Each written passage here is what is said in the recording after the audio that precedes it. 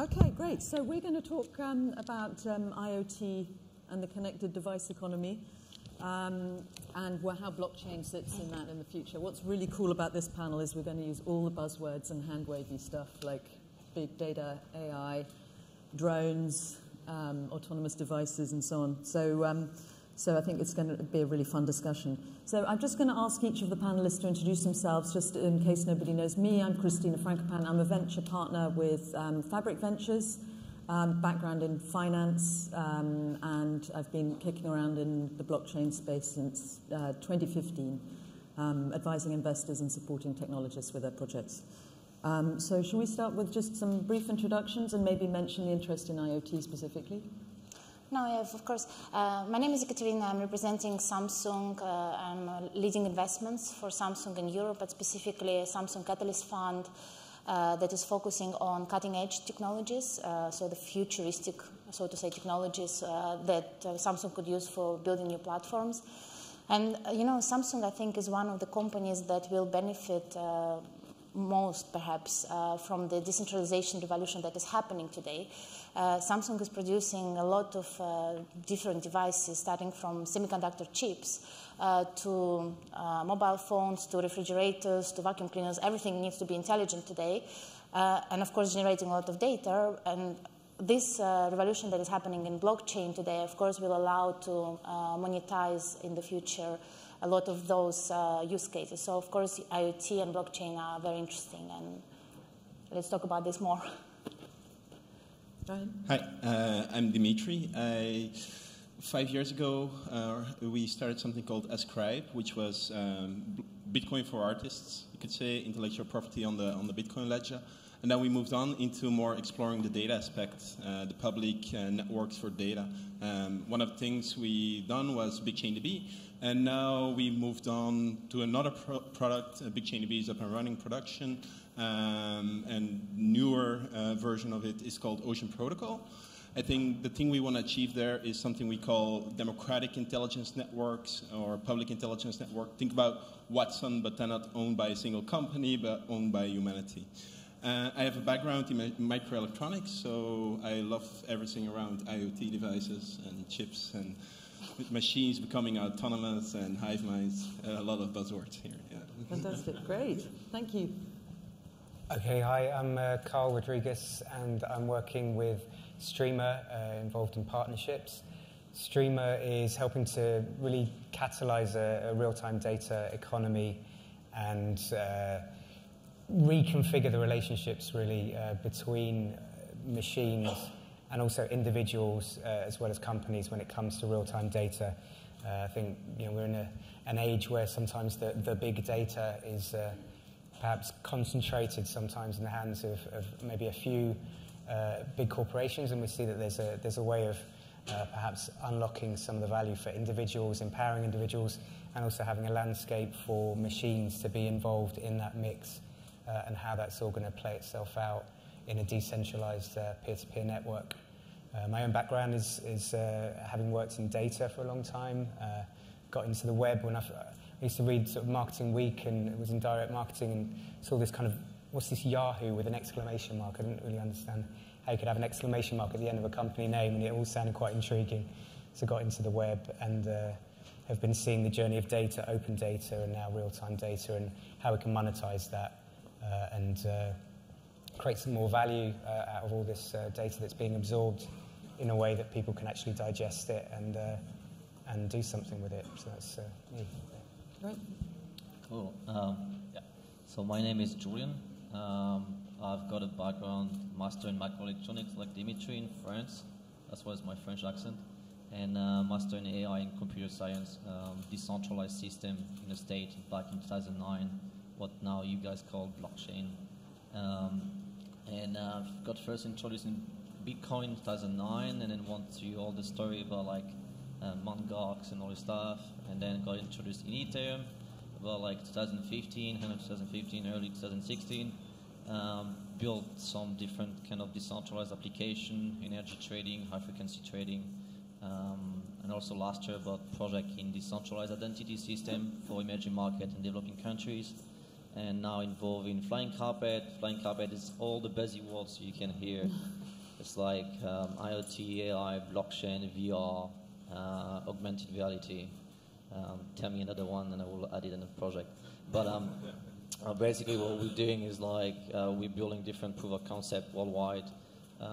So we're not like building a marketplace yet, so we're choosing another path, which is basically building different kind of proof of concept, different application, and then if they're successful, then we'll link all together and maybe build a marketplace. But it's basically about finding mathematical patterns out of a video stream, and we're using drones at the moment in different countries to build a blockchain and AI application on top of it. Cool. Fantastic, super exciting. In full disclosure, we are actually invested in Ocean Protocol and in Streamr, just so for full transparency.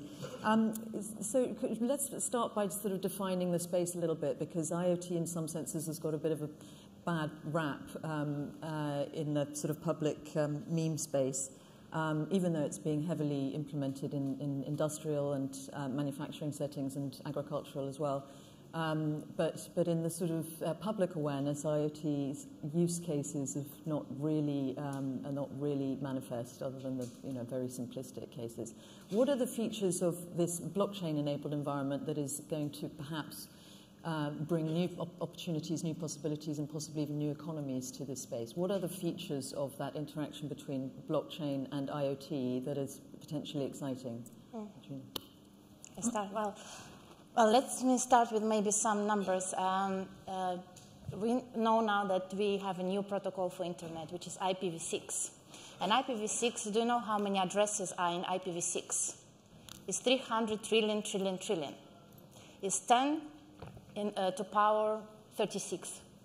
And we don't even have the name for this. And this is how many devices and entities we expect to be out there. So the largest number I think we have today is actually a yottabyte, which is a 24th power. So we expect all these devices, and we call them Internet of Things because we expect them to be connected and to generate some data. And by 2025, we expect that, 160 zettabytes of data will be generated per year. And this would require, someone told me, I didn't check, but someone told me it requires 12 trillion Samsung S9 phones to store this data, 12 trillion. So we have all these devices that apparently are communicating and will help us to live better. However, we don't have today good mechanism of data exchange and extracting value from all this data and all these devices that we have. We are trying. And we're trying hard since probably late 90s, but this is not happening today. I can give you an example. I was in late 90s. I was very much driving the peer-to-peer topic, and it was when Napster just appeared and everyone was scared about what's going to happen to the world when all people are starting just to communicate suddenly directly. It's no regulators were completely freaking out. And in the US, conferences were mostly about how to make this happen and involve regulators into this. So today, peer-to-peer happened. We know this. We can exchange information directly. However, we have a huge problem of trust. So identity management and trust and marketplaces for exchange of data do not really exist. We are trying to create, we have examples, for example, company Mapillary, we have invested in Sweden. They have created a marketplace for data exchange for autonomous driving, which is fantastic. And these are first examples where the market is going. We need much more of this in different verticals. So I think this is a huge problem that we are trying to resolve. And blockchain, to be honest, we see it as an enabler of those things happening in the future. And of course, we hope that it will work. So we are hoping and we're betting on all these great things that are happening today. But this is actually the movement is really to make those things happen in real time. Great, thanks. Do you want to comment on that? I guess what I see happening is well, you could talk about connected devices, but I think it's more interesting to see, for example, what happened with things like share and charge and other things where devices get a wallet. They become actually economical agents, and they own their own resources and not necessarily have a human guardian. And this is interesting because no laws can cover that. So you see this typical example of a charging pole communicating with an electrical vehicle, and that has been built in, with Energy in Berlin. I think we have about 1,500 charging poles actually doing that. So every time the charging pole generates energy, it mints a coin, and that it uses as a value exchange. And then more recently, at a hackathon, so some crazy guys took our product BigChainDB and put it indeed on drones. And you could actually see them like form of hive mind, where they share all the state of the world with each other. And they communicate through transactions at the lowest level. So think about adding a layer of intelligence on top of that. And then they can go into rescue missions, mapping, and basically communicate in a form that hasn't been possible before because they have something called the world state. Mm-hmm. It's something interesting for humans to explore, because what happens if machines can own resources and decide what to do with them? Mm-hmm. Yeah, okay, absolutely great. So data, new ways of monetizing data, streams and big data, and machine-to-machine interactions and transactions. What other features are unique about this space, and new opportunities that might arise from these kinds of features? So you were talking, Dimitri, you were talking about charging station. That's one of the device that we built for Flyingcarpet. So we've got a Flyingcarpet charging docking station. So it's completely decentralized. You buy it. So the vision is to buy it for $150. You can place it in your balcony or your garden on the countryside. And what we do is any drone on the protocol knows where to go and where to charge. So then you earn money. So that's basically what we're building, and then you can have those kind of swarm of drones that can learn about the real estate, like the state of the environment, and then they can learn about between each other, share information, like a swarm, like Ethereum swarm, but more like in a physical application. That's what we're doing. So you guys can make money. You can plug any drone in the top to the protocol, and then you can gather data. I see the potential of blockchain and AI is really for the individual in order to generate money, revenue stream. So basically, we've got so many IoT devices, and we think about how can an IoT device can transmit data and all this stuff. But at the end of the day, it's also the consumer. So in terms of you got your phone is tracking your activity during the day, how many stairs you climb, how many kilometers you're doing a day, and this can actually be sold on a blockchain public marketplace. So it's about building an AI agent that is responsible for you. It's like having an AI avatar that is just protecting your privacy, protecting your data, selling data, making money for you, and then sell this information for you, encrypted or publicly. It doesn't matter. Well, it matters if you choose. But I think it's just enabling the potential of having something that is responsible, caring about you, and then making money for you. Maybe we can think about how do we call it, a salary, a revenue, a basic income. That will basically be your phone gathering data for you and selling in the public market. Fascinating. New economies emerging from this interaction of technologies? Yeah, it's interesting. It's nicely teed up. I was going to talk about smartphones, because I think sometimes we think about blockchain and how it will be almost invisible to a lot of the end users who aren't that bothered about blockchain, out in the street outside. And we've been doing a partnership with Zippy to develop a blockchain smartphone, for example, where the guy who founded the Fujis has set up a project called Blackcha, and this is an application, a real-life application that's happening right now, where it's described as the black community can share data on various different topics like urban development, jobs, health, and then monetize that on an individual level. And one of the things we're developing as well, we're developing a data marketplace, so individuals can get that monetization, and the blockchain makes the transactions on a finite, small, microtransactional level on a daily basis. All the different apps they're using, the data they're sharing, that can all be obviously automated and functionally enabled by the blockchain. But from a user experience point of view, they're just using a phone and just using apps. But the monetization piece can happen on an individual level as well as on a company and aggregated level as well. So it's kind of this, what I was saying earlier about how you can get individuals who are monetizing and getting revenue shares, but also companies are still involved, and companies still have their business models that are relevant and can suddenly get actually quite a lot of engagement and brand loyalty from their individuals who are also connected with them. So if you think about the phone, but also the car is obviously going around driving and could be used for so many different applications. I mean, we're looking at pothole detection, for example, at the moment, and I know other initiatives like bus companies are thinking, well, we're already driving around the highways. Can we not just actually capitalize on that fact that we've got a vehicle going around? There's so many different things that can be measured, obviously, with these sensors. We're working with Hewlett-Packard Enterprise, for example, edge computing in the car that can gather a load of data around things like road condition or the gearing, the tyre wear, and so on. So we can start to actually harness things without necessarily creating everything from scratch. People have got a smartphone, but now it's, okay, have a smartphone that can make you money. And then obviously there is this idea of a marketplace that can bring all of these different things together, whether it's in a smart city. Everything's interdependent in a smart city. You've got everything impacts everything else. If something leaks over here, it affects the traffic congestion. We're kind of aware that everything fits together, but how do we actually get that all working together? If you get some centralized places where there is a lot of data all in one place, then we're empowering these kind of AI systems that are very hungry for a lot of data, and you can start to do the predictive analysis, and the maintenance people start to get what they need. You start to refine the data, and you start to get more value from things that are already being gathered but currently not analysed and actually used. I think Carl is making a very valid point that actually those marketplaces are not only for individuals, it's actually also for companies. So we are not talking about maybe fully decentralized system, but hybrid solutions.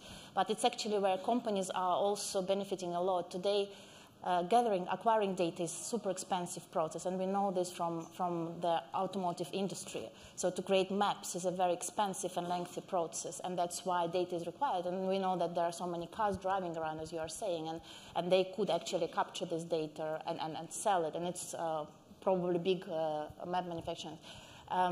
Other examples, company in Belgium, Sentience, actually they have a lot of analytics on the phone. They already capture a lot of analytics and can get profiling of people that people today exchange for services. But actually this data is super valuable for municipalities to understand traffic of users, mobility patterns in the city. And this data cannot be accessed today, because there is no meaningful platform how to access this data and how users can benefit from this access. So I think these are all interesting developments.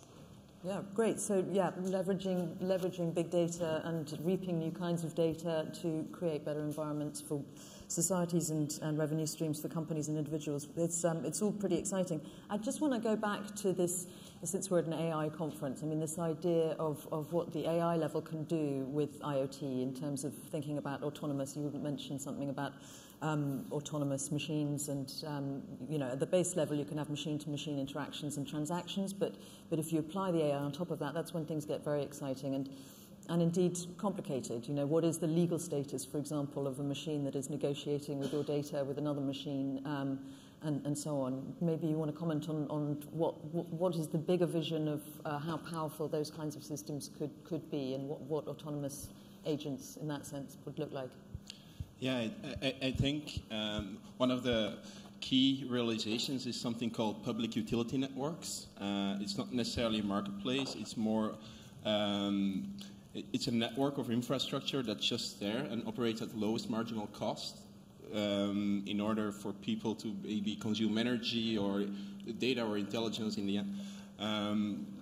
What I feel with what you can do with these things is, if you look at AI and machine learning, then you create public utility networks for machine learning and intelligence. This means that everybody can contribute. If you have a cool algorithm that proves its value, you throw it in the network. Every time it gets run, you get some value out of it. That value doesn't have to be monetary. It can also be like you contribute to something to maybe data to an intelligence system. What you get back is your personal coach or some consolidation of your own data.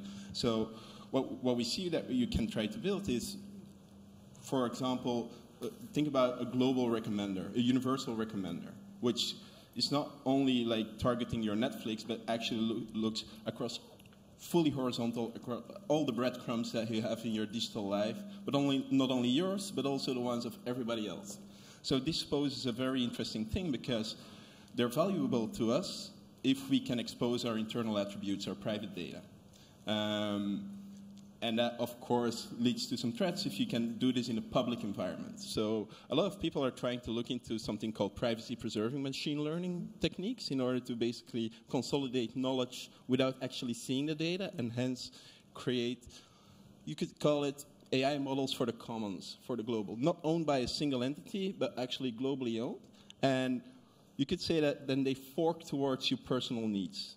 Think about contributing to a DNA data bank. It maps the state of the health of humans, and then you specify it towards your personal DNA, and it becomes actually your health coach. So if you contributed data, what you get back is a coach.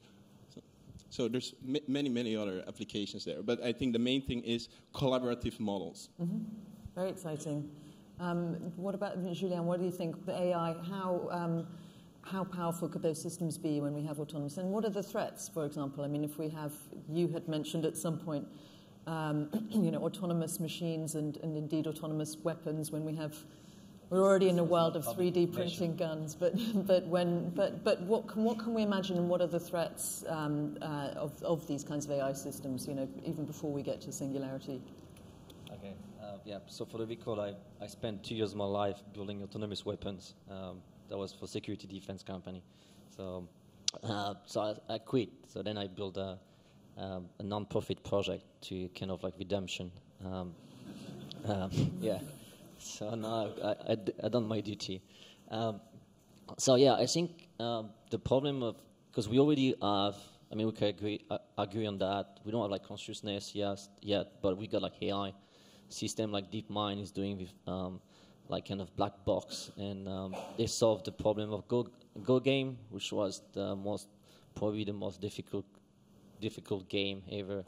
And people like in 2005 or something, all the AI community were saying that we will never see any AI coming. Like we can take the example of Go game. If we actually find an AI agent that can beat the Go game, then we can actually ask a question about consciousness, because this Go game is about like feelings and all this stuff.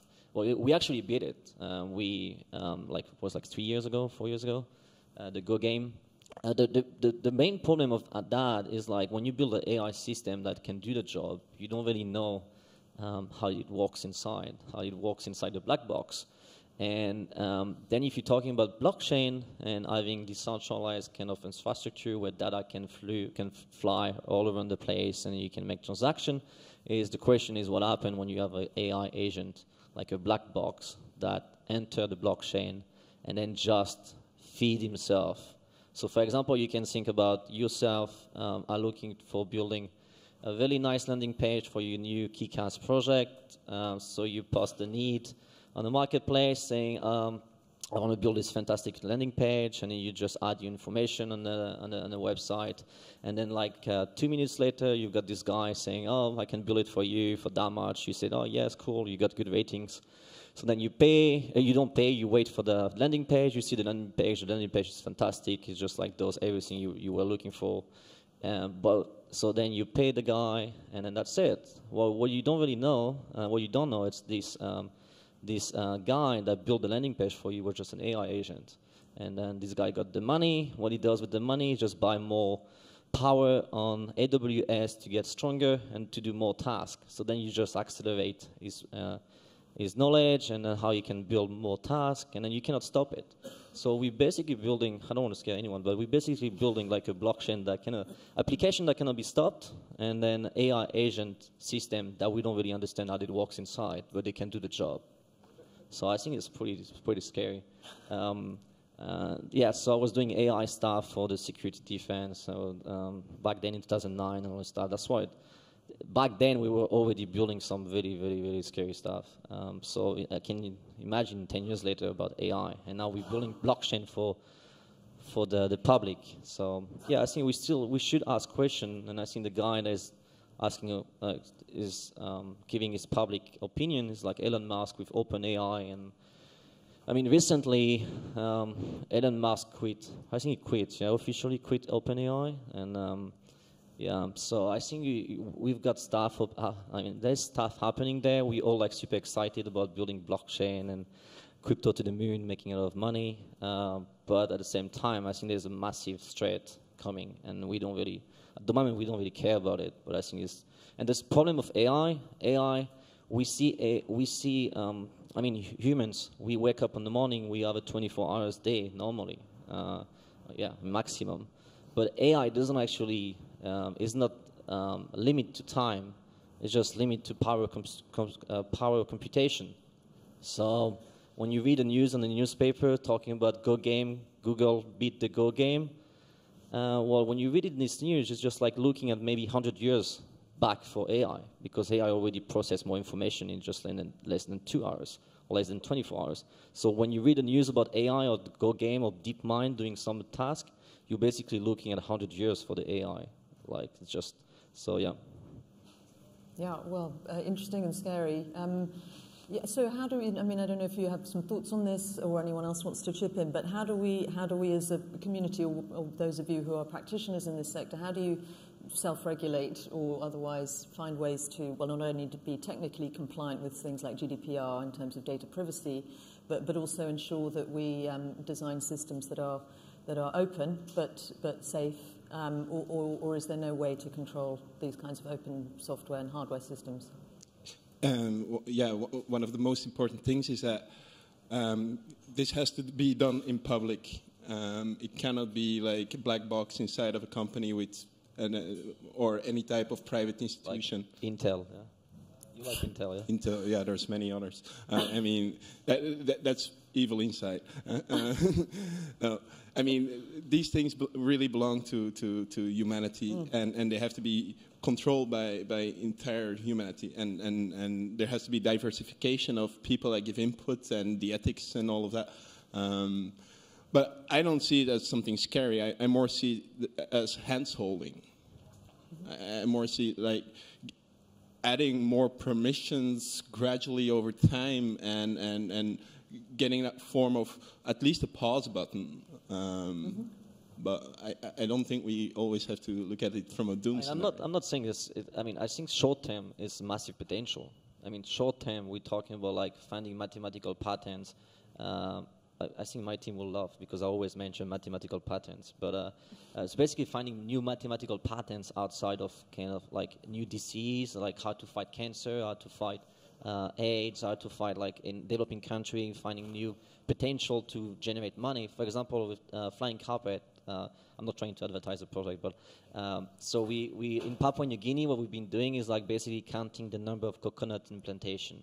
And so for the farmer, it's a massive potential, because as soon as you can gather data about communities, then you're talking about building coconut futures. And basically the farmer can make more money by selling data about how many coconut is going to build in 3 or 6 months' time than actually selling the coconut. Because a lot of people in the city, like for trading, they will buy this data. And what I'm saying about AI is just short-term as a massive potential, because AI will not be strong enough to maybe, I mean, you have to believe in consciousness or not consciousness. Is AI able to make consciousness or not? But the thing is, like, I think short-term is a massive potential, but medium and long-term, I think there's a risk. And if you say no, I think it's kind of like not saying, I mean, it's kind of lying to yourself, because if you build something that can think by himself, grow by himself, make money by himself, and then on a decentralized infrastructure that you cannot stop, like Ethereum, then you're basically building something that is faster than humans and can make. So fortunately, sounds like my children, actually. Fortunately, we are very far away yet from there. With all respect to all the progress that we have done so far in artificial intelligence, we know that fully autonomous systems are very difficult to build yet. So, and I agree with you about risks, but we still. The AI guy from Go Game was saying that 10 years ago, and we're already there. They said, we never see an AI system be able to beat Go Game in 100 years. 10 years later, boom. I think there's a big thing about balance. It always just seems to come up in my life. Like, I used to work in open data a lot, and then I kind of went into sort of monetizing data. And obviously there's this kind of nice balancing point between where we can open up data as a society, or we can design systems that are open. So our marketplace is open source, and it's got that transparency about it. I know, I think Jeff Bezos talks a lot about designing for open, having open systems, and that, you know, like what we're all doing kind of in this environment is we are designing more efficient systems that will, you know, if things are more open, they're more collaborative. And I think collaboration and balance seem to be, and they're not necessarily the buzzwords like blockchain and AI, but they seem to be buzzwords that are just hugely important as we realize really that we do need to collaborate more. And blockchain enables, or marketplaces enable, these clusters of, you know, networks to kind of collaborate, or machines to collaborate. Within all of that, there isn't a kind of black and white, it needs to be this way or that way. I think there's often this kind of hybrid middle of the two extremes path. So you can design things for open, but obviously at the same time you have the, you know, the privacy and the security, and everything's locked down in a kind of disciplined way. And then, you know, you kind of get then, I suppose, a society which does have different opinions as well, can almost like find, well, actually, there is this kind of balance in between. And it's an interesting question. I mean, if, you know, in the context of open data, open source software, open hardware, and collaboration that you guys work in, one wonders how it'll be interesting to see whether that scales, put it that way, because when there are higher stakes, even higher stakes, people tend to coagulate into groups, group thinking. But yeah, no, I think that's a very valid point. And maybe we could just talk about that open hardware piece and a little bit about the technical challenges of building hardware. It's notoriously difficult to build, to work on hardware projects. Especially when you're talking about applying several layers of complex technology, blockchain and AI of various kinds. What are the specific issues in terms of open or closed hardware development in this IoT space?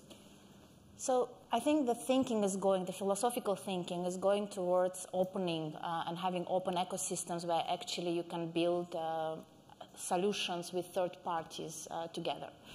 However, we are very concerned about cybersecurity, and I think everyone is concerned. And I just give a couple of examples, I'm sure you know about them. One of the examples is pacemaking machines. There was a case 2 years ago where pacemaking machines, heart pacemaking machines were hacked just to demonstrate that it's possible.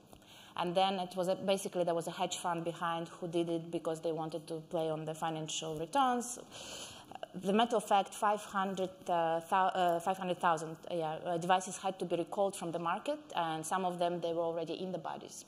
So the thing that it reveals is actually we used to deal with the denial of service attacks, and now we are dealing more and more with the denial of life attacks. And this is all starting from hardware, because we have hardware everywhere. We have hardware in our bodies. We have hardware on our bodies that help us to live better. We have hardware that is taking decisions for us in our cars, and it's getting to this point. So even on the cars, there was a team that hacked Jeep remotely several times, and they demonstrate that you can actually control any autonomous car or any car actually remotely, which is quite scary. So we need to we need to rethink how we build systems from very bottom up, and it's in the process now. I think we are all as a community, we are thinking about this. We need to think about hardware. When we build hardware, it's not only about what stack and what security protections we put there, but we need to trust those security protections. So it's going even for where we manufacture. Do we trust the place where we manufacture hardware? And we put there keys that we need to be sure that the keys are actually safe, but if they're hacked for some reasons and the device is inside of our bodies, we need to be able to exchange those keys on the fly, and this process has to be super secure. So we need all this secure communication and all these things. And then it goes all the way up. So when we end up, actually what we talk about, we want an open stack, but actually a stack that we can trust. So what it turns out to be that we need to work very closely with all the partners to ensure that this stack is super secure. It's not like we can go out whenever we want and just buy any piece of this stack when we want, but we actually need to work the whole way through with all the partners to make sure that there are no leaks in the system. Because the weakest part of the solution will become a threat. and potential denial of life threat.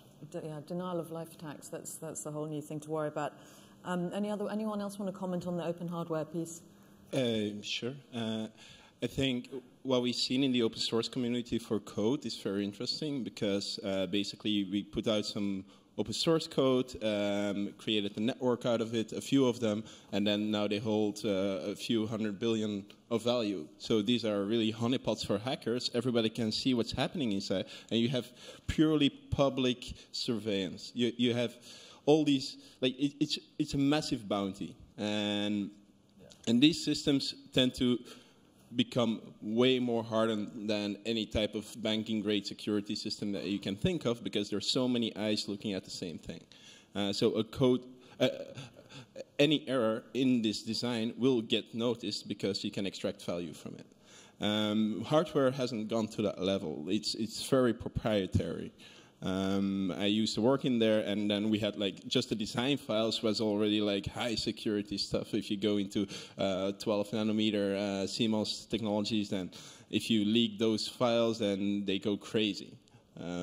But it doesn't really make sense to put open source hardware on closed source, open source software on closed source hardware, especially if you go into privacy preserving machine learning, where there are hard-baked private keys inside of this hardware that guarantee your security. Then you're really like trusting the company that produces the hardware in order not to have your assets being stolen or backdoored or something like that. So an open hardware initiative, it's coming up. There are a few people at MIT and others building this, but I think they're still miles away from what the Samsungs and the TSMCs and the UMCs and the global foundries are actually being able to produce at massive scale right now. So the ideal state of completely permissionless IoT blockchain innovation in this sense is some time away, perhaps?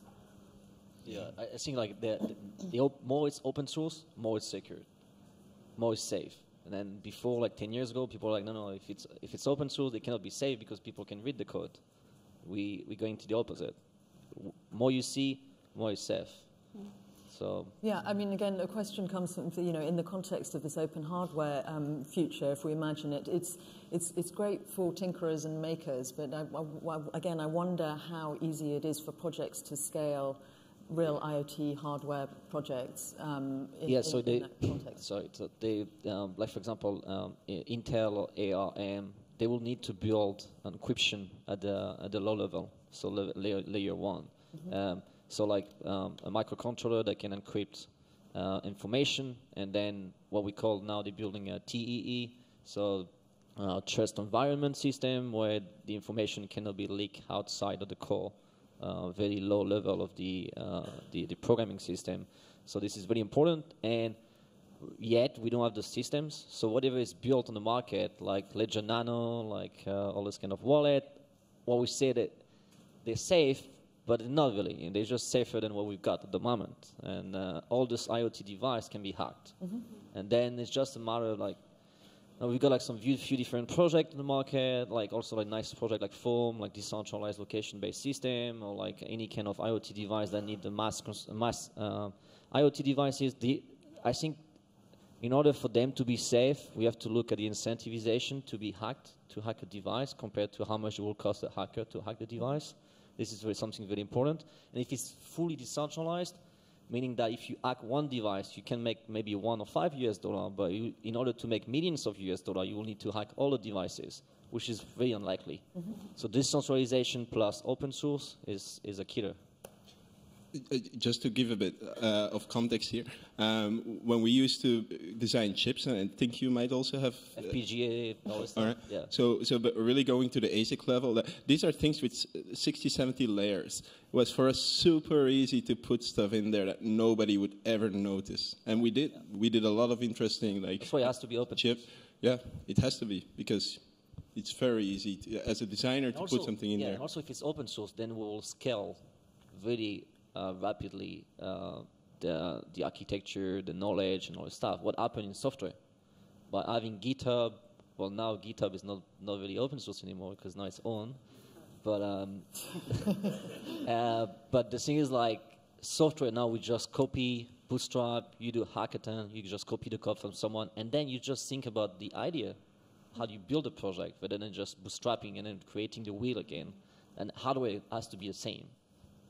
Yeah, we are going to have a few minutes for questions in a moment, but just on that, so we've talked about the security issues and so on, but scaling has come up repeatedly, and scaling is the perennial issue in the blockchain space.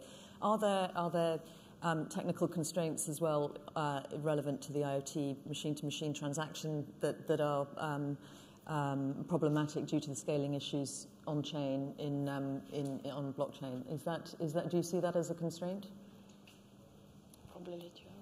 Yeah, I mean, I think Dimitri mentioned very well. I think the only problem with IoT device is you have to trust the IoT that is sending the information.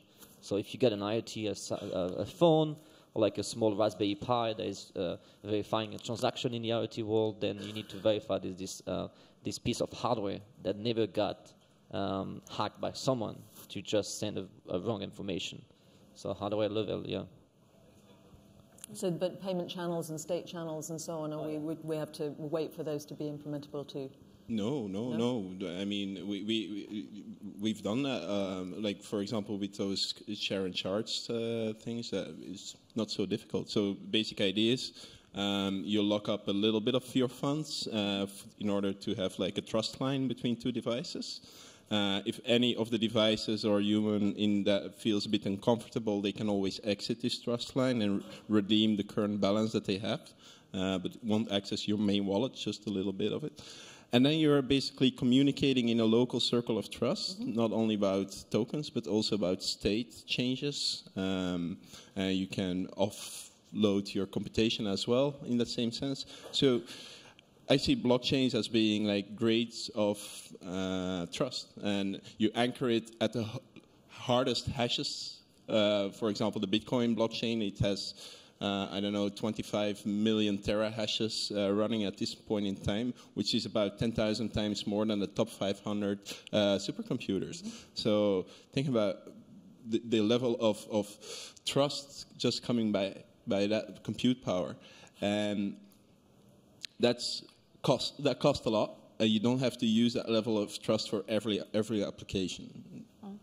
Yeah, I think so. The scalability problem is a fantastic opportunity for people to build other blockchain, because they think that they say, oh, for most of blockchain like Ethereum blockchain or whatsoever, they cannot scale. I think it's a wrong pitch, because blockchain like Ethereum, it's just the base layer of the protocol. And then what you add is like based on the use case you're trying to build, high frequency trading, or just like some transaction on a UI platform. It's very unlikely that, I mean, if you got a successful business, you make 100 transactions maybe, I don't know, a day or like per day. So you just have to plug in different technology. For example, in blockchain, in Ethereum, you got like sharding, plasma, Redden, like those guys over there, Redden, that they're doing trust lines.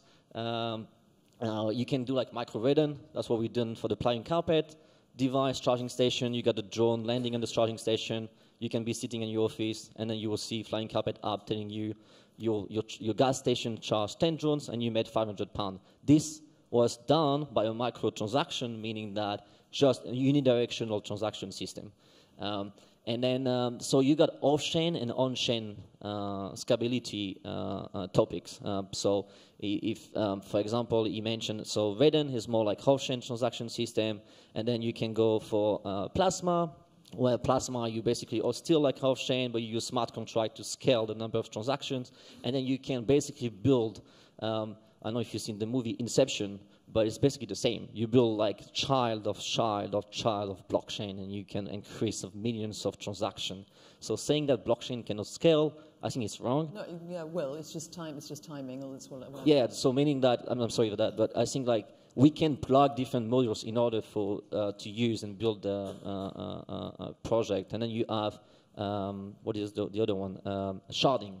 Mm-hmm. And then sharding, you just basically split the number of transactions in like make it really easily like in small packets, and then you can make it, they're responsible as a node to verifying the transaction. So for now, yes, scalability is an issue, but short term, I don't see that a big issue. I think one of the things we need to remember, especially when we talk about small devices, is the power and amount of computation we are requiring. We are requiring more and more of computational tasks to run on small devices, and actually even today already there are struggles with some of the applications running and draining batteries, let's say on smartphones. So I think this is one of the things, and of course, when it's a drone, it's probably not a critical situation, but if it's a small sensor or a small device, a wearable, we need to be very careful. And I think if we come up with the protocols and algorithms more and more that are power aware, and even processors and hardware that is more power efficient, this would be nice. The other thing is the amount of memory that we the amount of memory that we need to have in small devices is increasing. And there are ways, there are ways of optimizing compute and memory, like Grafco was talking yesterday. But this is one of the things that we need to think in the future. How do we actually build devices that are capable of all these compute and memory tasks? Great. So lots of design challenges. I'd like to just take a few minutes for questions, but thanks, big up to Trustlines and Raiden as well. Good work we need for this space too. And questions? Anybody want to ask our distinguished panelists? Yes, please. Is there a mic? Is it kicking around? You've got the mics up there, so if you just shout out, and then if you repeat the question so we get it for the live stream. I'll just jump around. Sorry. So I have a question about interoperability, because it's great to have a future world of IoT, and you look at self-driving vehicles, but in particularly around autonomous vehicles and connected vehicles, we need zero latency. So we have Samsung, we have Google, we have everybody out there trying to develop their own systems. But how is this going to work? How are these systems going to talk to each other? And is there much dialogue going on between all the hardware providers in this area? Yeah, I see. Very quickly. Yeah. I think you've got people are building different blockchain. It's very unlikely that you will only have one blockchain, because people have their own interest and they also want to jump into the game. And then you see like the project like from Gavin from Polkadot and this kind of, so they're talking, the end goal is to make to be able to between blockchain to talk to each other. And so you will have a lot of different blockchain on the space, and they will all be able to understand each other and send transaction between each other. I think if you want, so I think if I may jump in here, I think you're raising a very valid point about interoperability, and we have this issue. And I think one of the reasons we are interested in open systems is because it's a possibility to build open standards, actually, that will be adaptable. And we see an issue, actually, even in autonomous cars, when mapping data is so expensive and everyone is like in a silo of mapping data. And then you see a car that is running out of map data in this territory which is available, and they say, I cannot drive anymore because I don't have map data. So we want, and we know this data exists somewhere else, so we want actually to build systems that are connected. How realistic it is in the next several years, I don't know. But the intention, at least, we realize it very strongly that we need interoperability in the systems, of course. So that's indeed, it's super important. And I've been working 3 years on a W3C project called Interledger, which is basically, you could call it TCP/IP protocol for transactions and ledgers. It's being well adopted by many institutions like, for example, Ripple and others. There is the Decentralized Identity Foundation, which basically sets the standard for self-sovereign identities. Everyone that just uses that standard can already extract or communicate with the services provided by other self-sovereign devices. So we have a transaction protocol that's standardized. We have an identity protocol that's standardized. There's other working groups out there. I think we still live in a space where everybody tries to do their own stuff and reinvent the wheel, and that's kind of toxic. Whilst these standards are being established on W3C and IETF, I think that's basically for electronics the golden rule. Make sure it becomes an IETF draft, and people should also start reading more of those drafts, because many of these things have been developed in the 90s and the early 2000s. So. add as well, I mean, we've got a data marketplace, so we're bringing together all sorts of different types of real-time data, but we're also leveraging and working with other marketplaces. So Electrify, for example, would be a Southeast Asian energy marketplace for electricity. So the devices are gathering energy data, the individuals provide that and monetize it, but also then they can help to stabilize the grid and get understanding of that. But that's got its own token, but that's a marketplace. We're working with them as a marketplace. So the more that we can get other marketplaces who've got the same kind of like-minded attitudes, and there will be, yes, some people will go off and have certain niches over here, and there'll be niches over there, but as long as those can talk to each other because they are in this general mindset, then those combined will, become a more efficient infrastructure as opposed to maybe some of those more sort of black box kind of approaches, and they will eventually, as time progresses, become a bit kind of like defunct, because there'll be all these other marketplaces which will, I think everybody understands the importance of interoperability in this space where we're building, but we're not all, there's not going to be one big giant marketplace that's going to cover everything. It's just not the way it works, but the more that those like-minded can stitch together, before you know it, you'll get this kind of interconnected system that will in time become really quite powerful. I think we've got time maybe for one more question, if anyone's got something burning. Yes, here at the back. Let me borrow your...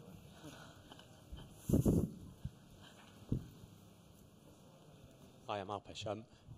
My main question is actually about business models and decentralized business models, because part of this tech is really great. I'm a techie. But the challenge is, how do you transform an industry or a market, and how do you get adoption across that market? I mean, that's the fundamental question that I'm trying to answer. So I'd love to get your views on that. So this is something interesting about the token ecosystem. We used to have equity there and work there, and they're separate. With a token, it's the same thing. If you contribute value to a system, utility, resources, or whatnot, you get token, and token is equity in the system. So basically, what you want to do is maximize the utility value of your network, hence your equity in the network also goes up. So this is types of, you couldn't really call, there's business models on top of that, but the main thing is create a utility network of value. And with that, you can start thinking of basically creating other types of value exchanges. They don't always have to be B2B. They can be business to community or network to community. It's a different type of business thinking. I think so that's why we're not going for marketplace ourselves. I think the marketplace idea in terms of AI and blockchain is something that it would be completely transparent, because if each IoT device has its own AI or own AI agent and blockchain, then the marketplace will be the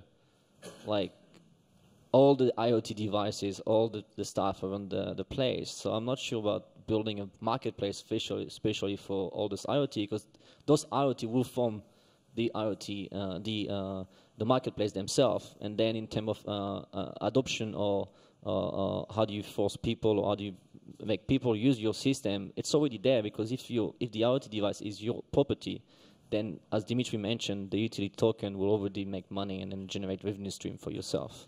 But I don't see like a website and a marketplace and people can select some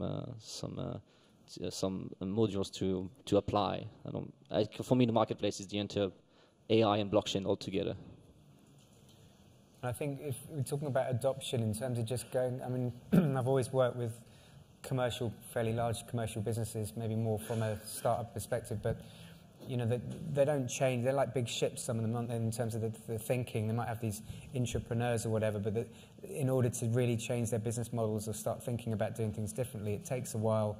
And there is still, it still comes down to, like I was saying earlier on about collaboration, that might actually be 3 or 4 companies coming together and doing something a bit differently. Blockchain isn't, suddenly changing everything about how collaboration and problems get solved, but it can make things more efficient. It can enable things to be done differently, and businesses are obviously very open to exploring that. But what does it actually mean in practice? So again, I sort of mentioned the pothole detection thing, but being able to actually do that, there's an evident problem that insurance companies and other companies, maintenance companies, are losing a huge amount of money. And if there's ways of actually bringing companies together, you get these classic kind of win-win-win situations where everyone suddenly realizes actually blockchain can do this more efficiently. But it still comes down to some very traditional ways of businesses just coming together. And actually that's still difficult. Blockchain doesn't make that any easier. But actually, if it can enable these networks to come together more effectively, and that's. Yeah. So a provocative thought at the end, just one thought. So today we have brands as representation of central ways of doing so. The stronger the brand, the bigger value, the more power is in centralized doing of things. So I'm just curious whether blockchain in the future would disrupt this, and instead of brands, we will have curated labels. That's a great note to finish on. Thank you very much to the panel. It's been a really interesting discussion. Thanks. Thank you.